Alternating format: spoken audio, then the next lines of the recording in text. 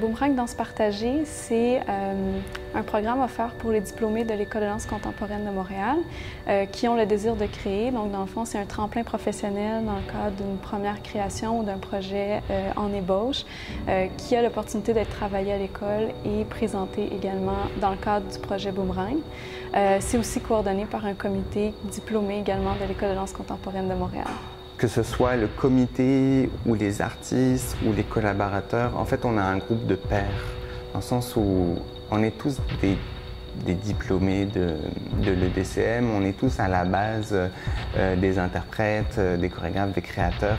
C'est le fun de voir, quand je finis l'école, c'est vers quoi j'ai envie de tendre ou qu'est-ce que j'ai envie d'apprendre. Ça peut être soit chorégraphique, ça peut être organisationnel. Il y a un apprentissage dans tout le processus au travers de Boomerang danse partagée. Autant dans le processus créatif, c'est une opportunité de mettre en place leur projet, de questionner leur démarche et de pouvoir le présenter aussi. Il y a comme tout un questionnement par rapport à comment est-ce que j'aborde un projet artistique.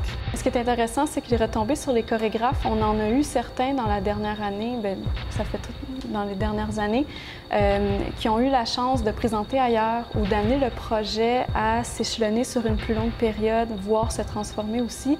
De mon côté, c'est sûr que le fait d'avoir participé au comité Boomerang m'a apporté énormément. Parce que maintenant, si je commence un projet d'un point de vue plus individuel, par exemple, j'ai une meilleure compréhension de quelles sont les étapes, comment je vais m'y rendre, qu'est-ce que je peux demander aussi à un interprète versus le temps disponible, tout ça. Donc, ça m'apporte dans les projets futurs. C'est une métaphore, là, mais je vois un peu le boomerang comme un feu qu'il faut alimenter. Et à chaque année, c'est comme, c'est des nouvelles bûches, entre guillemets, qu'on met, puis c'est un nouveau feu. Si t'as l'envie et t'as